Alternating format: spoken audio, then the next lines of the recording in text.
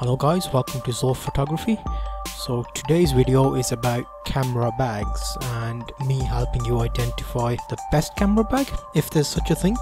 So luckily I've got quite a few bags that I use, and over the years I've found what works for certain shoots. So off the bat I'll let you know straight away, there's not a single bag that you're gonna go to. At the end of the video I'll give you an idea of the one that I've used the most, so that will help you.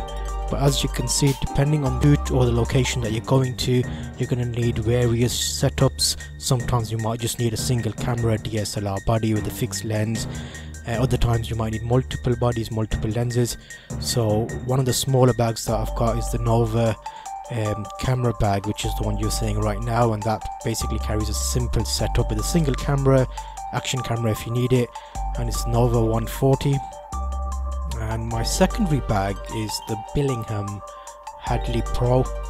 This seems to be my go-to bag. It looks more like a general bag. There's nothing camera-y about it, if that's even a word. But I do find myself reaching for this one more often because you can get just about enough kit in there, and it's very comfortable. You can wear it and look fine in a formal or casual environment. And you can see here I've got a flash and camera, and I normally have a lens on the side and sometimes a water bottle if I need it. So it carries quite just about enough, two lenses there, flash you can see in the body. Apart from that, if it's getting a bit more heavier, then there's a Low Pro Fast Pack 250 that I've got. I've had this for ages. I bought it from Jessup's probably 4 or 5 years now, and that was my first bigger bag. I've kept it because on occasion, if you want to take the 20-40-70 and a 5D Mark II, it fits comfortably in the side pocket and you can swing it out and pull it out. The 20-40-70 also can be stored in the spaces available, but I found this bag very comfortable to wear on longer distances. So if you're traveling by train or going away, then this bag is going to be the one. And the Billingham is great for lighter shoots, but you'll feel it on your shoulder if you're carrying loads of heavy gear in there. So with this one, it's got the back shoulder straps and the waist strap. Finally here, the Pelican. Now this is a beast of a case. You can get everything in here. 2 bodies with lenses attached, extra lenses, cameras, flashes, and it's got upper section. And I find this one more helpful for fashion shows and more commercial shoots because it's got the rollers. So you know, with fashion events it's mainly in like convention centers and big centers, so you can roll around easily. When you get to your spot, you can use the case to sit on, so it's very handy in that sense.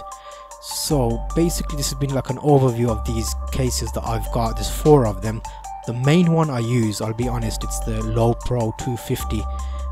With that I can carry a comfortable lens on my back. There's space in the upper section to carry additional things like drinks and snacks, because when you're out the weather can change, or you can get hungry or you want to drink or whatever, and it depends where you are, if there's easily accessible shops or not. Also, if I was to pick 2, I'd pick the Billingham and the Low Pro. The Low Pro is I think cheaper now, you can get it for 50-60 quid. The Billingham's a bit more expensive, so that's not a necessity, but because it's more casual it looks better. So I'm hoping this helps you, give you an overview of the bags I've got and helps you decide which is best for you. But if you're a serious shooter, you will find quickly there's not a single bag that suits you. You'll have to adapt to different shoots and take what you need to take and then fit the bag to that. If you enjoyed this video, please like and subscribe so future videos come straight to you.